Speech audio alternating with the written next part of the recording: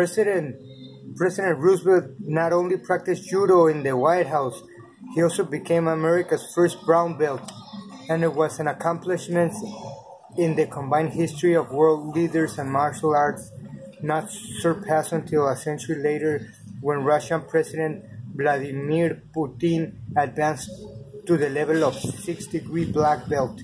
Putin's known for his vicious sweeping hip throw, by the way, of course. Roosevelt wasn't exactly shy about his hobby.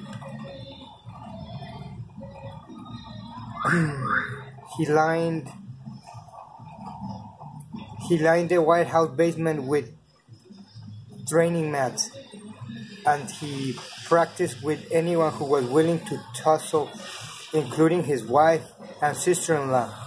Once he even brightened a boring state luncheon by throwing the Swiss minister to the floor and demonstrating a judo hold, to the delight of his guests.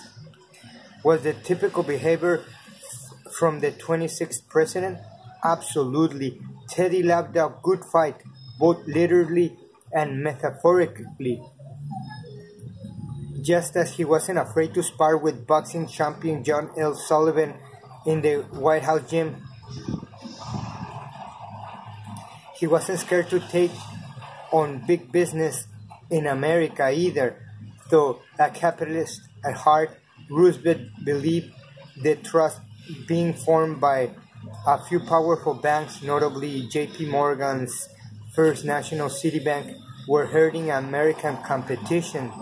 To fight back, he enforced the Sherman Antitrust Act of 1890, thereby sticking it to giant corporations like Standard Oil, the American Tobacco Company, and DuPont.